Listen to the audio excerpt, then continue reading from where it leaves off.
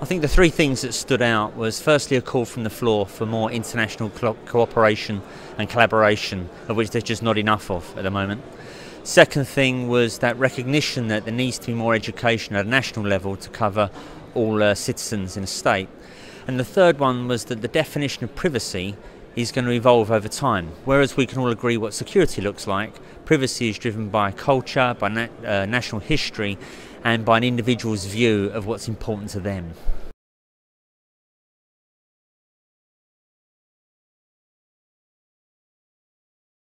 I think the big one's going to be the Internet of Things and what does the security look like, not just for the Internet of Things, but the base technologies that the Internet of Things will depend on, like 5G. So thinking about, you're going to have devices, you're going to be in the network for maybe 20 years. So we need to make sure that we're building security in, not bolting it on for those products. We've got to make sure that they're segregated so that when there are inevitable issues in 10, 15 years' time, they're not impacting the newer technologies. I think we're at a wonderful point in the development of technology where we've learned the lessons from the past. Now's our opportunity to execute and execute well.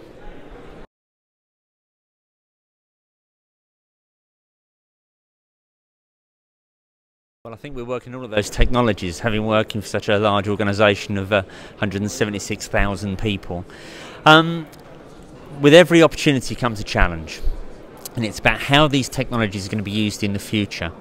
And it's limitless, the imagination that we're going to have as far as opportunities are concerned. The problem is the bad guys are just as innovative as the good guys. So whatever we develop, they're going to come up with a way to monopolise that, use it for their own ends. And that's where there's always going to be that balance. It is an arms race between the good guys and the bad guys. So I think we're always going to be busy.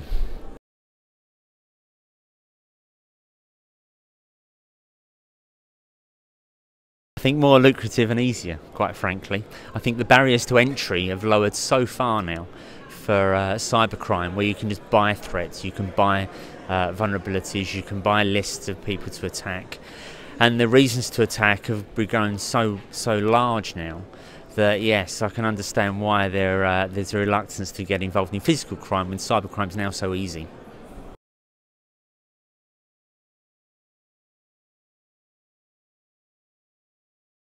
No, I don't. I think it'd be a lovely theory.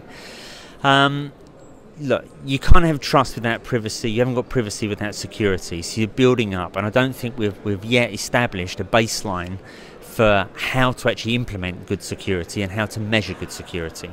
I think there's a lot of good work going on at the moment, but I think we're still really at the early part of the journey. There's a lot of legacy technologies that are still being used day in, day out by all members of society.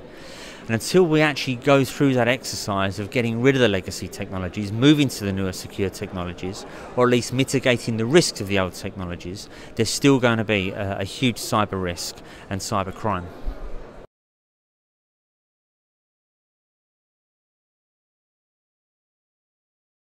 It's certainly going to be a very different security paradigm in the future. We're not quite there yet, but there's a lot of companies working on it, including ours, are pushing forward the boundaries. How that actually looks when it comes to implementation, I think is still an open question because it's too early in the development.